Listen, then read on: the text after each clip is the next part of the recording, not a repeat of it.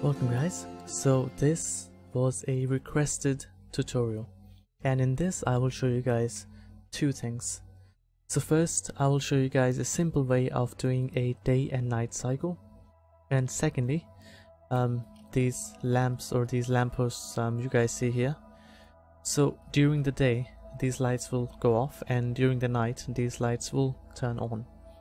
And in this example I'll show you timing is key, so you have to match the time from your lights with your sky basically, and I will show you guys how to do that. Before I do begin, however, I'll just give you a quick summary of how I have done this. So normally if you want to change our sky, our sun's position basically, then we need to select our light, which would be, if you type here our light source, this one right here. Then if we rotate our light, our sun should rotate once we click on sun and click on the refresh material. But rather than having to do this manually, I have used blueprints to do this in an automated way. And then for this, for the lamppost, I have made an actor blueprint, and I'm using the lamppost, the static mesh I made inside Blender, and I'm using a point light. And now I will go and show you guys how I did this. Alright, so first thing, to start off, we'll go to our world outliner and we'll find our, either you guys can select right here, if you guys don't have anything in the way, you guys can select the sky straight away, and you should have your BP sky sphere selected, which comes with your default template as well. So if you open let's say a third person example template, you guys should be able to find your default sky and your light source. So once you've selected this, or if you just want to make sure, just type sky here and just select this. Once we have this selected, we'll go into blueprints and open level blueprint. Okay, so once inside our level blueprint, with the sky selected, the BP sky sphere selected in the background, we'll right click and we'll type update sun direction. So this will, once we change the rotation of our light, this should update the location of the sun in the sky basically. And then the next thing we'll do is we'll go back, and down here I'll type light source, or whichever light you're using as your default light in your scene. Just select this, and I'll type down here add rotation. Now I don't know if this makes any difference which one you choose. I have tried both of them, and both of them are giving me the result I want, so I'll just go for world location right now. Now then, we have three axes here, X, Y and Z. The axis we want to look for is Y, so we want it going from east to west, if that's the right one. So down here I'll just type 1 for now. So then, and then so 1 and then we want an event begin play. Now you can only have one of this, so I'll just drag this one down here. So now when the game starts, I'll add a delay here. This delay will get our rotations looking nice and smooth rather than constantly going across. This will look a lot smoother, and we can loop this again and again. Now we'll connect this down to add actor world rotation. So when the event begins, after 0.1 seconds, this rotation takes place. Now what we want from this rotation is, we'll connect this up to update sun direction. So once this rotation takes place, the sun's direction should be updated, and I believe this is it for the day and night cycle. So down here I'm using a 0.1 value and 1 in the Y. Now you guys will have to change these values if you guys want a really long day, because I am making this video, so I'm keeping this I'm keeping my day and night cycles really short. So now if we press simulate, alright, I am missing one thing. So to go back, what I'm missing right now is, so the first rotation takes place of 1 degrees on the y-axis, but it's not looping. So I'll just take this update sun direction. So once the first direction has been updated, I'll go back here, and after 0.1 second, it will move more towards the y, and this will now keep looping throughout the time. So now if I click simulate, and now you guys can see as our sun goes down, our shadows start moving forwards. Now, this doesn't look very smooth, but when the sun is really going slow, you won't be able to tell any difference. And then when it goes down, the stars show up. And then if we just wait a little while, the sun should come up from the other side.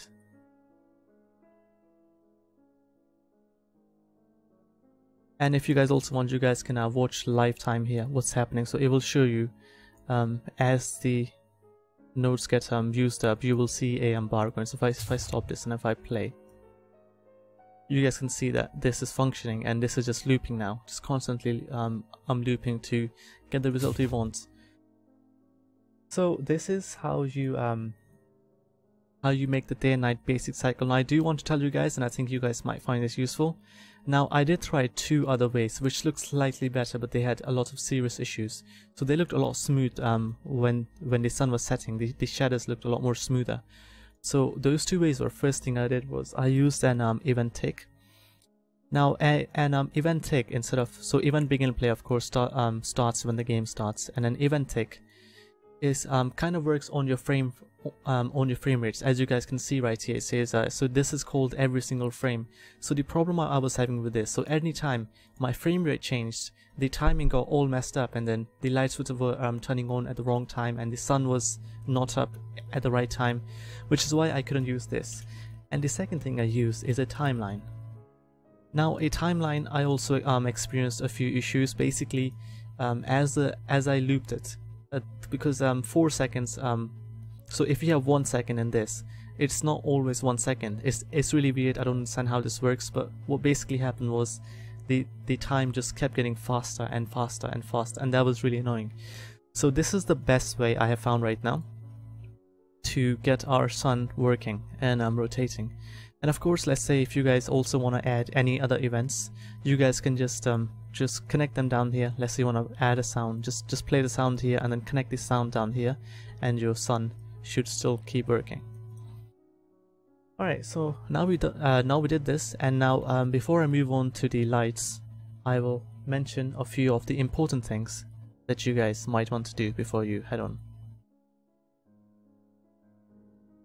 So then guys, so first thing you want to make sure is in your light source, you want to make sure that you set your light source to movable, because your light will be moving, the sun will be moving, so you want to get nice shadows. And down here I'll type static, and you want to make sure that cast static shadows until your light is off. We don't want any still shadows since our light is movable. Alright, next thing, if you are using a landscape just like me, so just select the landscape, and you want to make sure 2 things.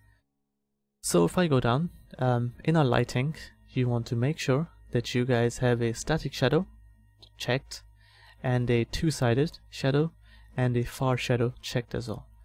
And down in our light mask setting, make sure your 2-sided lighting is also ticked. Now I know these things because earlier I was having an issue where light was actually, the sun when it went down was just below this landscape, the light was actually coming through the landscape. So just make sure you guys do this so you guys don't experience these problems. And now we will move on to making our lamppost and getting it to setting up a time system so the intensity increases as the night comes. So for our lights or our lampposts, what I will do is I will right click here and I will create a blueprint class, and in here I'll choose an actor. I'll call this let's say lamppost underscore BP, so I know it's a blueprint. Right, now once I open this, now inside here we need 2 things. Now obviously you guys will not have the same mesh as me, but the main thing I'm trying to get to you is how the lighting system works. You guys can make any mesh you want or anything. So anyways, I'll just add my static mesh here, static mesh, and I'll select this. Down here I'll choose my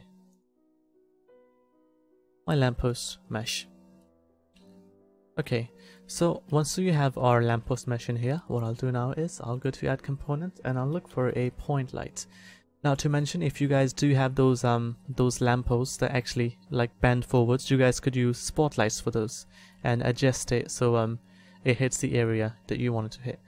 Now normally with my lamppost, what I like to do is I like to move my light outside, because with this type of lamppost, the problem is I like to keep my light around here so it actually hits the ground, and make sure that this is facing the path, because otherwise the light actually doesn't actually go around the area and the shadows look really bad. So this is what I like to do with mine.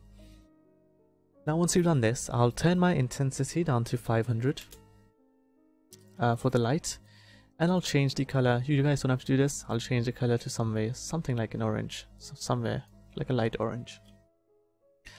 And down in our visibility, in our rendering, I'll just make sure point light is selected and uncheck visible. Now once you've done this, we'll head over to our event graph. Okay, so now inside our event graph, I will show you guys how I did these lampposts, and you guys can follow the same procedure. Now before I go through each of these nodes, I want to show you guys what this event is actually causing. So for this, I'll go down here and I'll simulate. Now I want you guys to keep your eyes on these, and I'll actually help you guys to follow along this. So let's go. Now if you guys notice, there's an 8-second delay after the event begins. There's an 8-second delay, and after this delay, what happens is the point light visibility is set to visible and the intensity is set to 10,000. Now there's a 25-second delay which represents our night time. So we just have to wait for this to cool down. You can still see the stars are up and it's dark, so it's still night time. Now this light stays on until this timer goes down, and then I'll show you. And then once this goes down, the intensity will decrease to 500. And now the day is coming, so after 2 seconds it's gone off. And now the whole thing has finished. Okay, so now that you guys get the basic thing of how this blueprint is working, I'm using a lot of timers in the middle to represent the daytime and the nighttime, and adjusting anything else with extra timers. Now one thing we don't have right now is when this is finished, when the next day comes and the next night comes, our thing doesn't start all over again. So for this, it's very simple. We just take our last delay and we connect this to our first option right here. And this will re-trigger the event when the next night comes. So let's just make this right now. Okay, so now to start off, first you guys will make an event begin play. Just right click and type event begin play, and you guys can bring it as this node. Then you will connect to it a delay with 8 seconds. From this delay, you guys will right click and you will type set visibility, and you will choose point light, which is down here. Now a tick down here means that the thing is visible, and when it's empty, it means that nothing is visible, or the item that you have connected here is not visible. And then after it's become visible, we can set the intensity to 10,000. So you guys can also add a delay in between here if you guys want, because when it becomes visible, the intensity will be at 500. Okay, so once it goes up to 10,000, then we wait 25 seconds, which for me is my nighttime duration. And after this, when the sun has started to come out, the intensity goes down to 500, and after 2 seconds, the point light becomes invisible again, so there's no more light left, so the light essentially goes off. And then I have a 1 second delay here to make up for any extra time that I may have. And the whole trigger restarts for the next night again. Now then, once you've done this basic thing, I will also mention something. Now let's say between setting the visibility and up to here, let's say you want the light to look really nice, and you want to go up slowly in stages. So you want the intensity, it starts from 500, you want it to go 1000, then 2000, 3000, all the way up to 10,000. Well, this what you can do is you can drag in a node from here, and I have done this up here, so you guys can see this up here. So you can drag a node from there, add a delay, and after it spawns at 500, add maybe a little delay, and then it goes up to 1000, and then add another delay, and then it's pretty much selecting and copy pasting this over and over again until you're happy with the results. So here, as you guys can see, I start from 500. It's down there. I'll start from 500, then up here I go from 1000 all the way up to 10,000. and then the visibility is set to none and all these things. And you can do the same thing with the end visibility, so it goes down slowly in a ladder. So you guys could do these things. It's really simple and easy. It's pretty much copying and pasting the things. And if you guys do have any errors, you guys can click play in your scene and it will show you what's happening in your scene right here. So this tells you when a trigger has actually fired. So when this fires, you guys will see this go forwards and up to here, and then this cooldown will start. Now if we look in our scene, you guys will notice that after, actually I'll also minimize this now. So now, right now it's nighttime and this should loop again. So when the next day comes, the light should go off, and when the next night comes, the light should turn on again. Let's see if that happens right now.